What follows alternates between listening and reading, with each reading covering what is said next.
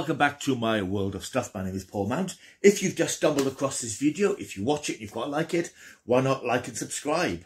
Press that subscribe button, thumbs up, like, and you'll be notified of all upcoming new videos. Thank you very much. Right, let's talk Marvel. I wanted to do a little video about the MCU because it's a hot topic at the moment. It's always been a fairly hot topic. I suppose people always have polarised views about the whole idea of this superhero franchise that, let's face it, has been dominating the box office pretty much since Iron Man in 2008. And Marvel has rolled along developing this shared cinematic universe with different films, different characters, crossovers, spin-offs.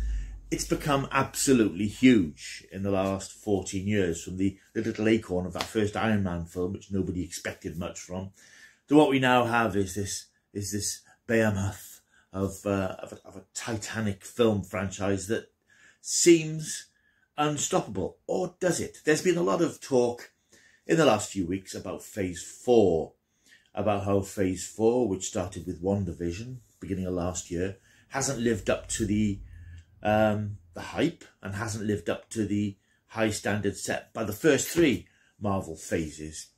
And at the Comic-Con in San Diego last week before last, Kevin Feige, the big boss of Marvel, announced the majority of the titles from Phase 5 and a couple of titles from Phase 6. This has sent a lot of people into a bit of a tiz and a bit of a frenzy one way or another. And what I wanted to do is just talk for a few minutes in a non-hysterical fashion about my view of Marvel, where it stands at the moment, where it's going, where it could go, where I think it might go, where I'd like it to go. There's a lot of stuff out there online. You'll see it on YouTube. There's a lot of people who are histrionic and hysterical and overreacting. And they can't talk in terms of, well, this has been disappointing, or this isn't as good as it should be, or I didn't like this. It's got to be this overreaction. This is crap. This is terrible. This is, you know. But this is what happens with a lot of amateur critics, if you like. I'm not calling myself anything other than that, but I think fanboys have a different way of expressing things, perhaps, than people who might take a step back and think about things rather than just pouring out vitriol and hatred and ill-considered opinions. But then that's what a lot of YouTube and the internet is all about. It's about giving people the chance to express themselves, however poorly in many cases. But I wanted to step away from that, really, and try and put all that aside, because there's a lot of nonsense being spouted by fans and lapsed fans and people who are tiring of these things. And I can understand people might be getting a little bit tired of Marvel, because it's been around for 14 years and it put out a lot of product. And there's a lot more to come, which is sort of the point of this video in a way, to talk about where I think Marvel's going, and as I said, what I'm hoping to get from it. Because I'm an avowed fan of Marvel Cinematic Universe. I read the comics when I was a kid, and I've started reading some of them again now as an adult, because the films have piqued my interest in these comics. And of course, I like the early comics. I'm not really a fan of modern comics, the try-hard comics that we get these days. I like the old-fashioned naivety of the old Stan Lee, Jack Kirby, Steve Ditko, Roy Thomas, that sort of, slightly lurid, Penny Dreadful type style of writing. But I find it quite charming. And it's been fantastic to see these characters that I read in the 70s, the 60s and 70s coming to life. Iron Man, Captain America, Thor, the Avengers, Spider-Man. I used to read all these things, and never in my wildest dreams would I have imagined seeing them on the screen. Certainly not in this way, and with this sort of spectacle and budget and this sort of success, because they have become the 21st century cultural phenomenon. It seems unstoppable, but nothing's unstoppable. Everything has its day in the sun. Things fade.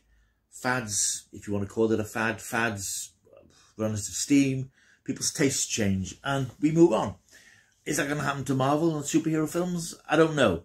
But I just wanted to look back at what we've had in Phase 4 and just give my opinion of it, and what I think we can take from what we know of Phase 5 and Phase 6. I've got my little list here, which I printed out this morning, just to remind myself of what we've had in Phase 4. Now, I think the first point to be made really about Phase 4, which, as we know now, ends in November with Black Panther Wakanda Forever. There's been a hell of a lot in phase 4. The earlier phases were sort of 3 or 4 films, 5 films, and they all built towards something. The first phase built towards the Avengers. It was establishing the characters. Wham! Then we went into the Avengers. Phase 2 then was sort of developing towards the Age of Ultron. And phase 3, of course, took us towards the Thanos saga and Infinity War and Endgame. Like this huge spectacle, which really brought together everything we'd seen in those films over the years in this huge, cosmic tale of death and destruction, a time travel, death and reinvention. Phase 4, and I would agree, a lot of people said phase 4 seems a bit scrappier. It doesn't have that sense of heading towards something, of a massive sort of, that's bringing it all together. There's this vague stuff about the multiverse, which has been introduced into some of the titles that we've had. Not a big fan of the multiverse thing myself, because it makes everything a bit too unreal. I mean, I think if you're talking about superheroes, you're talking about a certain level of unreality anyway. But when you're then talking about endless opportunities for multiverses and different versions of the same characters, for me, it's a bit distancing. It's a bit, I don't really care. And I understand that. I accept a lot of people have said that it takes the stakes away, because Iron Man may be dead in our world, but he might be alive in another multiverse, so he can be brought back. And this is possibly a way around one of the dilemmas Marvel has. And I think it does miss having the likes of Robert Downey Jr. and Chris Evans as Captain America, because there was 2 such strong figureheads of the MCU, and now they're gone. There is a sense of drift slightly. It's sort of, there's nobody in control of the whole thing. So that would be a way to bring those characters back, if that was to happen, if the actors wanted to do it. You've got the multiverse option. Oh, look, we brought in Iron Man from World 574 or whatever it is. So I'm not a big fan of the multiverse thing, because it's a bit too much. It's a bit too science fiction, if you think. And I think for an audience, the public have rushed to see these films. And I think that perhaps you're taking them on a journey a bit too far imaginatively, because it's just too extreme. But that's just my own personal thing. So if there has been any sort of direction to phase 4, it has been with the introduction of the multiverse and the opportunities that offers for storytelling.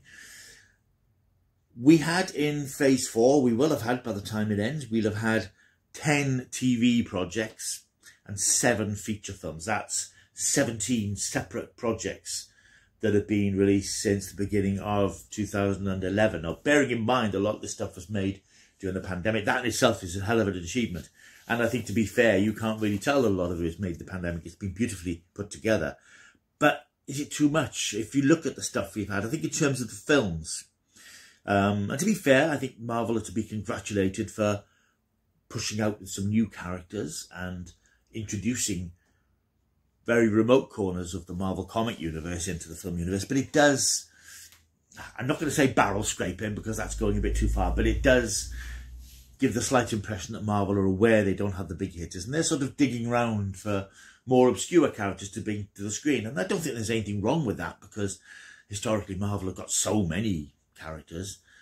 Iron Man was an obscure character. There's no reason why, for example, Shang-Chi couldn't become the new Iron Man at some point, because that's the way these things work. Characters catch on or they don't. So in terms of films, we've had a mixed bag of films, I'll have to say, looking at the 6 films we've had so far and the one to come. The first release came out last summer, of course, was Black Widow. Now, this was an odd one. I enjoyed Black Widow. I thought it was a great film. It was nice to see Scarlett Johansson again. I thought Florence Pugh was a real find as her sister, and of course we've seen her since in Hawkeye. David Harbour was great as her father, and of course Rachel Weisz as mother, or the adopted parents. And it did provide some interesting backstory into how Black Widow became the woman that she was. But of course there's no getting away from the fact that that was a sort of a film that should have come out 10 years earlier. Black Widow, as we know, died in Avengers Endgame, and this sort of seemed a bit, oh, by the way, a bit perfunctory and a bit sort of, bit late. But much as I enjoyed it, I really thought it was a good film. It just seemed a bit of a afterthought in a way, a bit of a late addition to the run. But I generally enjoyed it. That was followed up late summer by Shang-Chi and the Legend of the Ten Rings. This introduced the character of Shang-Chi, obviously the martial arts expert, who came about in the 70s in the wake of the Kung Fu craze when Bruce Lee became a phenomenon back in the mid 1972-73. Marvel jumped on the bandwagon, if you like, and created a couple of Kung Fu characters. There was Shang-Chi and Iron Fist, who was less successfully brought to life in the Netflix TV series. Shang-Chi was a good film. I enjoyed Shang-Chi. I liked the first half more than the second half. I liked all the grounded stuff in New York, where Shang-Chi's working as a car valet, and I liked all the gritty sort of rural, modern urban stuff. When it went off into the sort of the fantasy element of this hidden kingdom with the CGI dragons and things, it was great and I enjoyed it, but it seemed like two different films jammed together, and I have to say I enjoyed the first half more than the second half, which I agree sort of became fairly typical Marvel CGI overload at the end. But all in all, a very good film. Then for me, towards the end of the year, we had Marvel's first massive misfire for me was Eternals. Now, I'd read the comics, the original run of Jack Kirby comics. I bought 2 omnibus editions of those. Didn't really know much about the Eternals. I'd heard of them, but I didn't know much about them. So I thought it would be interesting to read the comics, just so I was familiar with the characters. I needn't have bothered, really, because the film paid just lip service to the original comics. The comics are so massive and so extraordinary and so over the top conceptually that when I was reading them, I thought, well, this isn't, this can't be reflected in the film. They can't do this. And of course they didn't. It was very much a watered down version of the Eternals that we saw. One example that I often give is that in the original comic strip, the Eternals,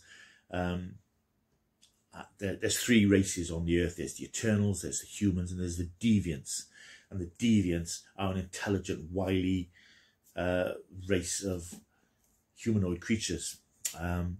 In the film, they're just beasts, which is just cannon fodder. And the Eternals was just dull. It was a dull film. I mean, I went to see it with my friend Scott, and I think he would have happily left halfway through. He was sighing, exasperated, because you had an action scene, then long scenes of people talking on beautiful locations or on cliff tops or looking up at mountains, just talking. It was just dull. It was just, the whole concept of the Eternals needed to be what it was in the comics. And I think this was just boiled down into something very generic. And I know it was directed by Chloe Zhao, so a lot was expected of it. I think she tried to bring an art house sensibility to it, but in doing so, lost the comic strip sensibility. And for me, Eternals is the first Marvel fail, and I've no interest in watching the film again. I bought it on HD for the sake of completion, on 4K rather, but I can't see me thinking, I'll watch Eternals again, because it was such a stultifying experience in the cinema. I had no desire to revisit it. Then we had the real triumph of Phase 4, which was Spider-Man No Way Home, which of course went on to be this massive blockbuster with well over $1 billion at the box office worldwide. And of course, a lot of people have said it wasn't even a Marvel film, it was a Sony film with Marvel involved. And that is true. There's no getting away from the fact that Sony have the license to Spider-Man. They've allowed Marvel to make these 3 very good films directed by John Watts. This was the culmination, of course, and it was just joyous. I've seen it several times now, of course. Spoilers, we've got all the other Spider-Men are back, lots of the villains are back. It's a real fan piece. But it works beautifully because it's a good story and there is an emotional heart to it. There's certain things that happen that will change Spider-Man forever. And I hope that Sony and Marvel can come to some sort of agreement, because I really want to see more of Tom Holland as Spider-Man, because he captures the essence of that Peter Parker Spider-Man thing so well. It'll be interesting now that he is Spider-Man rather than the sort of augmented Spider-Man that we've seen before. He's now just, as we saw at the end of the film, he's just Peter Parker, teenager with a costume and superpowers. And it'll be interesting to see perhaps the comics reflected a little bit more than they have been in the films. Then we had, early this year, back in May, Doctor Strange in the Multiverse of Madness. Again, I really enjoyed this. I thought this was great fun. I've watched this about 3 times, saw it in the cinema, watched it since a couple of times. Yeah, it was directed by Sam Raimi. It brings a lot of his horror sensibilities to it. There is a video further back where I talk about the film. I know a lot of people said that it doesn't explore the multiverse in the way that something like Everything Everywhere All at Once does. They're different films. I think it's silly to compare them. And a lot of people have. This is a superhero film. This deals with the multiverse in the way it needs to tell this story. And I think it was very good. I thought it wrapped up the Scarlet Witch saga very well. Benedict Cumberbatch is Doctor Strange. I mean, he's just nailed that character now, and I really look forward to seeing where they go with him. So I really enjoyed Doctor Strange and the Multiverse of Madness. Then most recently we've had Thor: Love and Thunder. This is very divisive. This is the follow-up to Ragnarok from 2017. I didn't enjoy Ragnarok. I must admit I don't like what they've done with Thor. As one of the original Avengers, he's now pretty much unrecognisable from the Thor we met back in Kenneth Branagh's original film, which I watched a couple of months ago, and he's such a good film. Thor has now become a bit of an oaf. You know, he's a man-child. And I understand from Chris Hemsworth's point of view, it's probably fun to play it that way. And of course, Taika Waititi has brought this comedy vibe to it, which really annoyed me in the first one. I wasn't really expecting it. I didn't expect Thor to become that stupid that quickly. I went into Love and Thunder, and my mind was ready for it. So even though it is infantile and the humour remains much the same, I didn't find it as irritating because I was expecting it this time. And this time I did like the two driving dramatic stories, which was Jane Foster and her own private battles. And I like Gore the God Butcher, played by Christian Bale. Now again, I read part of the original Gore comic strip, so I knew a bit about that character. And of course it was portrayed in the film because you don't get to see enough of him. He's the God Butcher, but you don't see him butchering many gods. So he doesn't appear to be the threat which he could be if they just had a few more scenes of him killing people, basically. But it was a film that I sort of enjoyed it, really. It's not one I will fly back to see, really. But if I was forced to watch it, I would watch it. I wouldn't necessarily want to watch Ragnarok again, although I probably should give it another chance. But all in all, I had a fairly good time with it. Some of the humour did exasperate me, and I was sighing and rolling my eyes, especially the stuff with Zeus, played by Russell Crowe, by way of Harry Enfield Stavros. Ladies, gentlemen, fellow followers of my political persuasion. What's it, Peps? But I was invested enough in part of the story to let that pass me by, as it were. And we've got to come Black Panther: Wakanda Forever, which comes out in November. This is interesting because, of course, we've lost Chadwick Boseman, who's so brilliant as Black Panther, and this carries his legacy on with Wakanda, with presumably a new Black Panther arriving at the end of the film. I don't know. It looks great. The trailer looks really good, and I suspect it'll be a good film. In terms of the TV, I'll just rush through these fairly quickly because I want to go on to the future rather than dwell on the past. WandaVision was terrific. I mean, that was something very different, and I know a lot of people who weren't necessarily big Marvel fans really invested in this because of the way it played with this idea of all these sitcom tropes. Every episode was a different sitcom, and as we got closer to the end, we found out more about what happened and what was going on and what Wanda was doing. Possibly slightly disappointing that the last episode was a generic sort of colourful characters firing power bolts at each other. But all in all, a very inventive and imaginative series. That was followed up fairly quickly by The Falcon and the Winter Soldier. We saw the return of Sam Mackie as the Falcon and Sebastian Stan as the Winter Soldier, Bucky Barnes. And I sort of enjoyed this. I mean, I think this was apparently compromised by COVID. But all in all, there was a little bit of unsubtle tub thumping and, finger wagging in it, which annoys a lot of people. But all in all, I sort of enjoyed it. There were some good action set pieces in it. And I think all in all, I did enjoy it. That was followed by season 1 of Loki, which I was disappointed by. I expected good things of that. Tom Hiddleston is great as Loki, but I think turning him into an anti-hero didn't work for me. And of course, one of the criticisms that a lot of people make is that Marvel are emasculating men and trying too hard to box tick and be diverse, which I don't really I have little time for, because there's no reason they shouldn't do these things. Sometimes it's sort of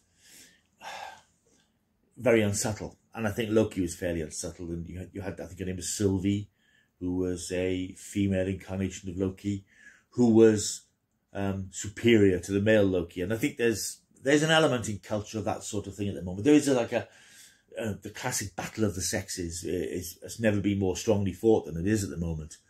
And I think that causes a lot of distrust amongst people because they're very wary of projects that seem to be downgrading one or the other. And I think at the moment the scales are sort of, instead of being balanced, they dip slightly. But that's a whole other thing. But I didn't enjoy Loki from a story point of view. And this is where we went into the whole multiverse thing. And it just lost me a bit because this distances you from whatever reality the MCU generally has. Then we have the first animated series, What If Season 1. I quite enjoyed this. This was 8 or 9 animated episodes based with various characters in the MCU, many of them voiced by the original actors. It was the last voice work we had from Chadwick Boseman. Benedict Cumberbatch came back to play Doctor Strange. A lot of the big hitters, I mean, Iron Man and Captain America were voiced by different people. But a lot of the others came back to voice the characters, and I think a lot of them worked very well, particularly the Doctor Strange one, which sort of had sort of connections to Multiverse of Madness. But that was sort of enjoyable. Animation's a bit hit and miss for me. I'm not a massive animation fan these days, which is odd because I used to love cartoons when I was a kid. But I don't really buy into them much now. But there were some good episodes in there. Then we had what is my favourite, in fact, of the live-action series. I know a lot of people criticise it, but I really enjoyed Hawkeye. It was great to see Jeremy Renner back. This was the most like a Marvel film, possibly because it had one of the original Avengers. But it just had that feel about it. It was funny. You had Hayley Steinfeld as Kate Bishop, the new Hawkeye. The dynamic between her and Jeremy Renner was great. It was just good to see him back. The final episode was brilliant. There was 2 great action sequences. There's a car chase in episode 2, I'm thinking, and the huge battle at 30 Rock Plaza in the final episode was just worthy of a feature film. That's one of the things I will say about the TV series. They do have some really cinematic action scenes. I mean, Miss Marvel, in particular, I'll come to shortly, had an incredible one in episode 4. But I really enjoyed Hawkeye. It had that nice balance between lightness and drama, which is the very best of Marvel. It wasn't too funny and it wasn't heavily dramatic, but it was a really good story. Of course, we got the return of Wilson Fisk, Kingpin, played by Vincent D'Onofrio in the last couple of episodes. And of course, you had Vera Farmiga as Kate Bishop's mother, and you can't go far wrong with something with Vera Farmiga in it. And duly, unfairly criticised by a lot of critics. I thought Hawkeye was a lot of fun, and I would probably say it's slightly better than WandaVision for me because it is traditional Marvel in the short form format. More recently, we've had Moon Knight. Again, this was a misfire for me. Started off quite interestingly, but it just lost me in this sort of metaphysical, mystical mumbo-jumbo about dual personalities. And I understand that there are issues about mental health disorder, which this addressed, which a lot of people would appreciate it, but it didn't work for me as a story. In fact, it didn't work for me as a story to the extent I didn't bother watching the last episode because I didn't care about the story. Wasn't really into the story. I didn't actually follow the story. I couldn't really get into it. Oscar Isaac gave an interesting performance as his name's Stephen Grant, is it? Who's got this dual personality with Moon Knight, but I just felt I didn't care. More recently, we've just had Ms. Marvel. I did enjoy this. I mean, as I've said a couple of times about this, I did feel as if watching it, my name should be on a register because it's about like a 16-year-old kid, Muslim girl in New York and her family dynamics and all her little friends and how she discovers she has superpowers when she gets this bracelet thing. It did feel like a show aimed at a hyperactive teen audience in its style, certainly in the first and last episodes. But it was decent entertainment. You know, I thought it was quite interesting. Again, episode 4, there's a scene in Karachi, the streets of Karachi, although it wasn't actually filmed there. This chase scene, which is as good as anything you'll see in any of the feature films. Really well directed and kinetic. And a very likeable performance from the young lady who played Kamala Khan, Miss Marvel herself, who's clearly going to become an important figure in the MCU. And again, I can see why a lot of the older Marvel fans might feel a bit left out by having this character who's a Muslim girl, 16, as a superhero. People often talk about identification figures. Personally, I don't watch something to identify with the lead characters. I watch something to enjoy it. I don't think I've ever watched a film or a TV thing and think, I wish I was that person. I want to be like James Bond. I want to be like Doctor Who. I know I'm not like these people and I enjoy watching them in action. So I've never really understood this thing about people identifying with characters. But I think that's a very modern, touchy-feely 21st century thing and a way to sort of justify certain things. Young women should be able to identify with this. Young boys should identify with that. Just watch the bloody thing and enjoy it and stop worrying about imagining that you were these characters. Anyway, so we've got a couple more things coming. We've got She-Hulk Attorney at Law coming up next week on Disney+. Again, it's a fairly obscure Marvel character. Trailers look good, to be fair. We've got the return of Mark Ruffalo as a version of the Hulk. The Hulk is an odd one because Marvel don't seem to be very interested in doing anything with the Hulk. But they've got this character who is sort of Professor Hulk, who is a humanized version of the Hulk, voiced by Mark Ruffalo with motion capture. I agree with the people who say I want the Beast Hulk back. I want the monster, uncontrollable Hulk back rather than this rather tame version. But She-Hulk looks interesting. Again, there are those who will say, oh, it's, you know, Marvel pandering by having a female character. But she is a character from the comic book, so they're just picking and choosing from Marvel itself. And then we have, towards the end of the year, we have a Werewolf by Night Halloween special. I'm looking forward to this. Stars Gail Gasha Bernal. I'm not entirely sure. I only found that out this week. Werewolf by Night was one of those tame horror comics that Marvel brought out in the 70s with things like Tomb of Dracula. There was when horror became palatable to younger audiences with the relaxing of the comics code. They could do horror. And Werewolf by Night was a series I remember reading a lot back in the 70s when I used to collect Marvel comics. There's a couple of issues in particular which I thought were really good stories. And I'm interested that they're doing this Halloween special. I mean, I can't imagine it's going to be sort of in-your-face horror, but it should be an interesting sort of chiller. And that's a nice character to bring into the MCU. And I've heard a few rumours about it, which I won't repeat here in case you haven't heard those rumours. But it does sound like it's going to be a lot of fun and with some nice connections to other obscure corners of Marvel. And then we've got the Guardians of the Galaxy Holiday Special coming out at Christmas, which is a precursor to the third film out next year. I think it's an hour-long special, and it'll be, you know, I like the Guardians characters. It'll be nice to see them again. So that's Phase 4 sort of wrapped up. And, yeah, it's hard to disagree that it's been slightly scrappy. Not everything's been successful, but that's because there's been a lot more of it. It's not that, it's not like the earlier phases. As I said, we had 3 or 4 films leading somewhere. This has been a bit, you know, random, bit hit and miss, a bit sort of throw enough mud at the wall and see what sticks. I don't think there's anything wrong with having a phase that is a bit like that. But I think as long as you appreciate that that's what it is, appreciate that it isn't building to one big climax, it's just telling different stories, I don't see any reason why you can't say, well, I like that story, I didn't like that story. So, you know, I think in the first phases of Marvel, I mean, I wasn't a massive fan of Iron Man 2. Wasn't fussed on Captain Marvel. So not all the films and things in the first 3 phases were as good as people might think they were. And I think it's much the same with Phase 4. There's been some great stuff, there's been some good stuff, and there's been some poor stuff. And that's sort of batting average that you should really expect from any creative endeavour, really. Let's move on then to what Phase 5 promises us. And it's a lot of stuff. It's a bit less, actually. It's 5 films and 7 TV series. We've got coming up in February a film I'm very much looking forward to, Ant-Man and the Wasp: Quantumania. Now, I'm a massive fan of Ant-Man. I'm a big fan of the smallest character. I like the underdog sort of thing, and I think because the Ant-Man films, they did very well. The first film took something like 550,000. The second one took 550 million. The second one took, I think, 650 million. So it's not surprising that they've greenlit a third film. Ant-Man's just been seen as one of the lesser Marvel characters, not just in his stature, but he's not one of the big hitter characters. But, you know, he's been around quite a bit. We've seen him in Endgame. This is his third film.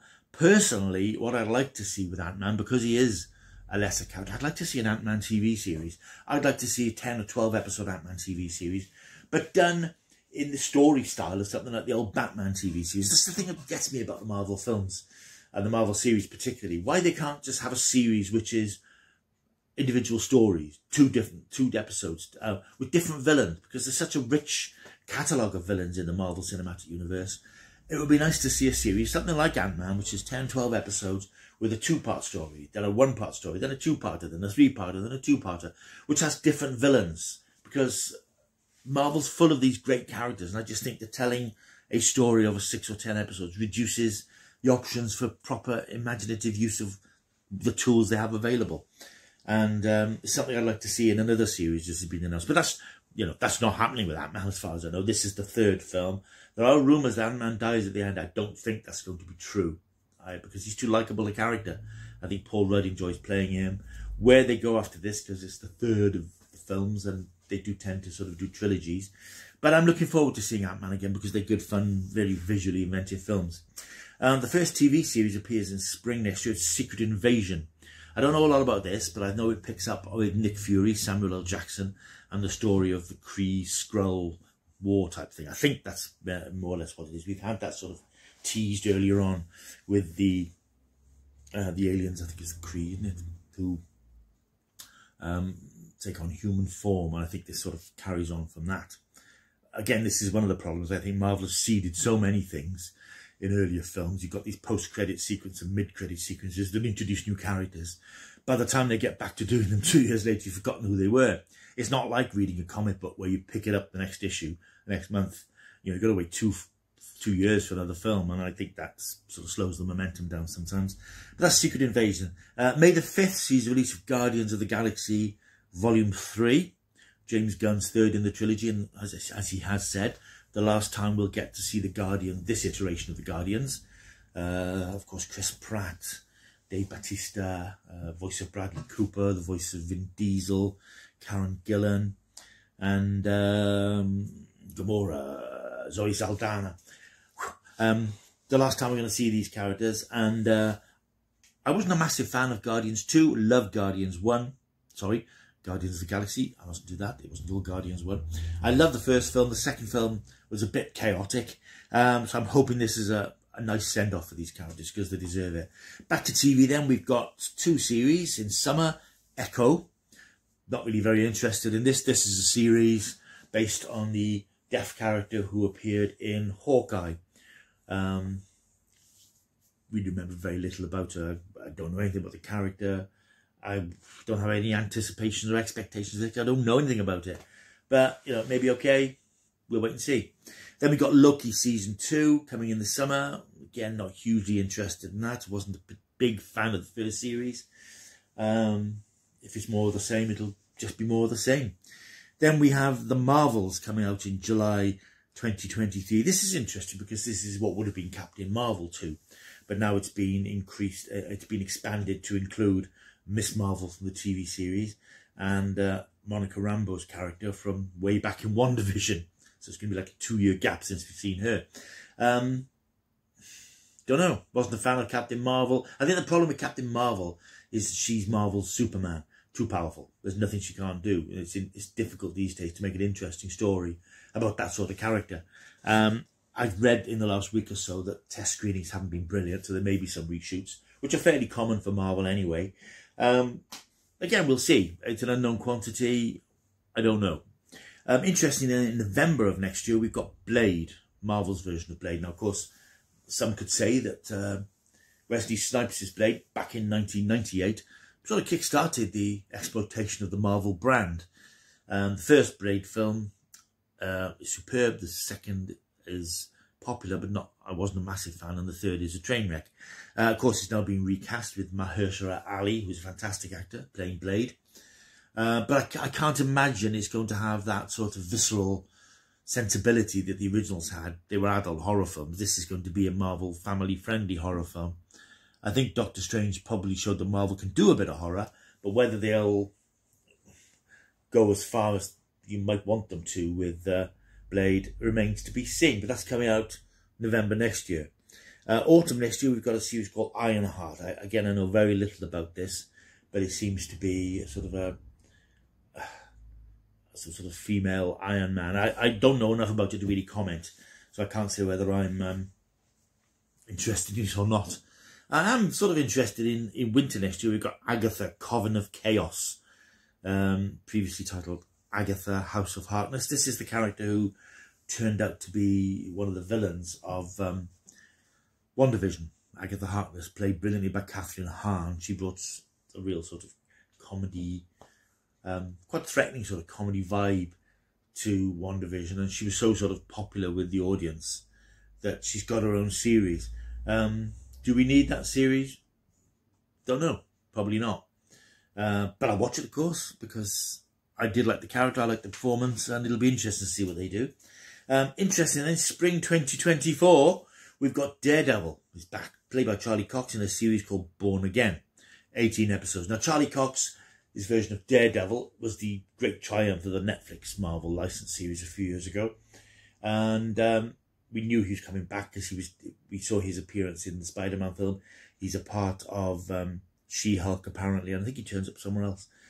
So I'm glad he's getting his own series again, and it's a big chunky run, 18 episodes, which I suspect will be spread across 2 9-episode blocks. This is what tends to happen with a lot of longer episode series.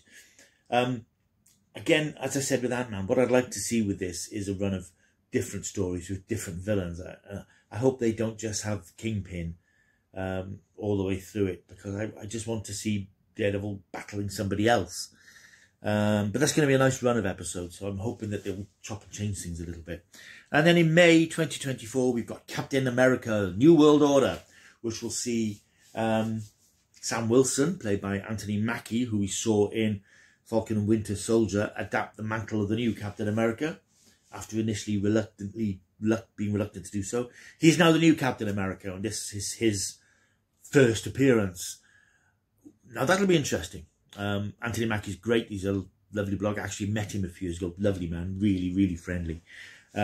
Whether he is a big enough name to carry a big superhero film, I don't know.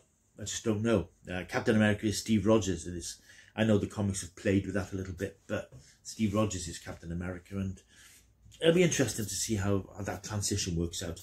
Then in July 2026, we've got Thunderbolts. I don't know anything about this other than the fact I think it's Marvel's Suicide Squad. Again, we've seen, and again, it's been teased in films you've probably forgotten about. Julia Dreyfus from Seinfeld. I can't remember the name of the character. She seems to have been recruiting people for her own purposes, possibly to create like an anti-Avengers team. And I think that's what that's all about.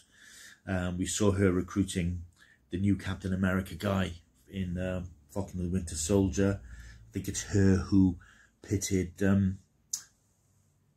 Natasha's sister against Hawkeye in the Hawkeye series. So I think she seems to be gathering together her own group of characters, and I think that's what Thunderbolts is, but don't quote me on that. There's also another film, February 2024, an untitled Marvel movie. We don't know what that is.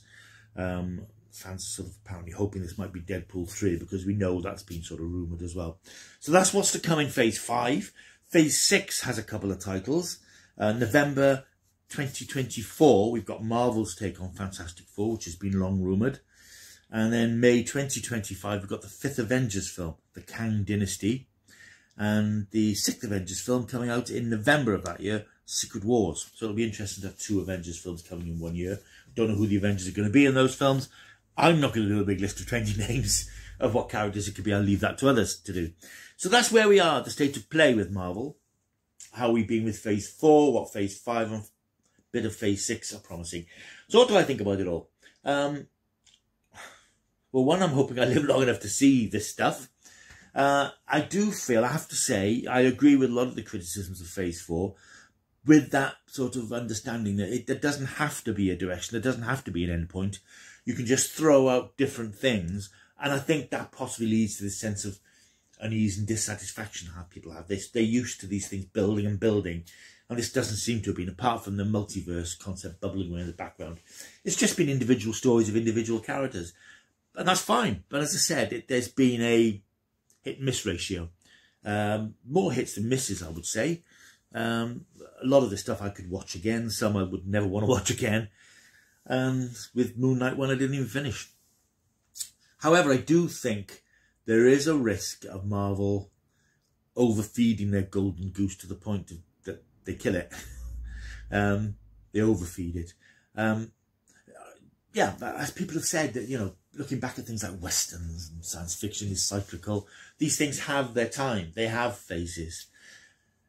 Not just the Marvel's phases. So tastes change. Whether people are tiring of Marvel films, I don't know. I was looking at a YouTube thing just this morning, which was a rant basically, pointing out the box office of Marvel films is dropping.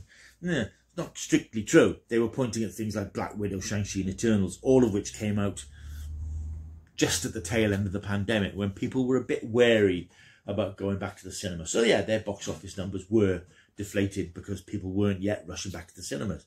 But Spider-Man No Way Home was massive. Doctor Strange the Multiverse of Madness nearly made $1 billion worldwide. Thor Love and Thunder is going to make around $750 million. Not as much as the one before, which hopefully will encourage Marvel to course correct the character if he does come back. So the recent films have all done very well. So I don't think it's fair to say that people aren't going to see these films, because they clearly are. I think perhaps they're overcompensating slightly for not having their big hitters by reaching for all sorts of different characters and spin-offs of things. And I understand it, yes. I suppose it isn't easy for casual fans to follow everything. I mean, one of the points I think was made about Doctor Strange in the Multiverse of Madness, you needed to have seen Wanda to understand fully what Doctor Strange in the Multiverse of Madness was all about. I think it was explained enough in the script that if you hadn't seen WandaVision, you could understand that obviously Wanda had gone to the dark side and why she'd gone to the dark side. But yeah, I think that the longer this goes on, the more there's going to be a sense of people getting tired of it, because there's a lot of it. And I think that's the problem, is that there has been too much of it. I think looking back over the last 18 months, as I said, we've had 7 films and 10 TV series. It's too much. And it takes away the sense of occasion, particularly when you've got the TV series. You think, oh, it's another Marvel thing. And then when that finishes, there's another film. And I think it takes away the sense of occasion in a new film when you're bouncing off a TV series into a film. Marvel films, certainly in the early phases, were like tentpole things throughout the year. Oh, it's a Marvel film, 4 films coming up this year, 3 films. But now the gap is filled with all these TV series. And I wouldn't want to have not seen WandaVision, Hawkeye, those 2 in particular. But it's difficult because Disney want to make money. They're there to make money, and Marvel is a money-making machine at the moment. Whether people are at some point going to go, that's enough now, I've had enough. So it'll be interesting. I mean, it'll be interesting to see what Phase 5 brings in terms of box office, certainly for the films they've got coming up. Beyond all that, of course, I wonder what's happening with Spider-Man. There's no sign of any new Spider-Man film coming up in the next 3 years. Again, that may be dependent on any deal that Marvel can make with Sony. There's no sign of a Doctor Strange 3. I know Benedict Cumberbatch has said he's played the character a lot in the last couple of years and he wants to have a little break, which is fair enough. But of course, the last film ends on a cliffhanger leading into another film. So I would hope we'd see him at some point. Yeah, whether he's going to be one of the Avengers, I don't know. There's no sign of another Thor film. Now, if you've seen Love and Thunder, it does say Thor will return. So clearly Marvel want to bring him back. I would imagine Chris Hemsworth would be happy to come back. However, he may only be happy to come back if Taika Waititi is involved. And I'm not sure I could cope with another one of his comedy romps through the life of Thor Odinson. So, yeah, there's a lot of stuff that's not there. There's a lot of stuff that's, there's a lot of gaps in Phase 6. There may well be more stuff squeezed into Phase 5. But I think the broader picture is that I think Marvel probably need to be careful about oversaturating the market.